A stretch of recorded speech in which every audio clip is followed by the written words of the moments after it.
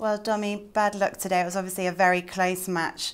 I think in the end you just won 3 less points than Angie. How tough is it to come out on a match, on the losing side of a match that's so close? Yeah, you know, this is tennis, and that's how it goes. I felt pretty good out there during the whole match, and I felt I was in the rallies, and I was really aggressive today, and she made me just play always 1 extra point, but I was ready for it, and yeah, she won. She's the winner today, but it's just, you know, I really wanted to win today. I was going out there, and I was 100% convinced that I can win. So right now I'm a little bit sad, but you know, that's tennis, and I want to do everything to be ready 100% for my Tuesday match.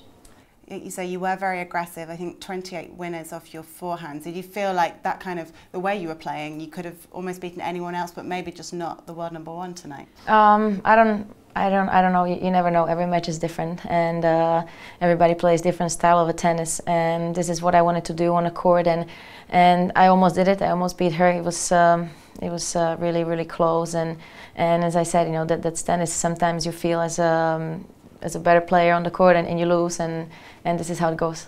Must give you a lot of confidence, though, like you say, going into your next match, to know that you performed so well in your first ever WTA Finals match. Yeah, exactly. You know, I was a bit nervous, maybe over motivated in the beginning, and it was really strange out there on the court. But I managed to get into the match after first few games, and after I was in my zone, and I was just playing great tennis, and that gives me a lot of confidence, because it's really a new experience for me. But you know, I think I handled it pretty well in the first match. And it's Madison Keys up next for you, so do you feel like you can go in that match now a bit more relaxed, maybe, because it won't be your first match here? Yeah, but it's going to be extremely different.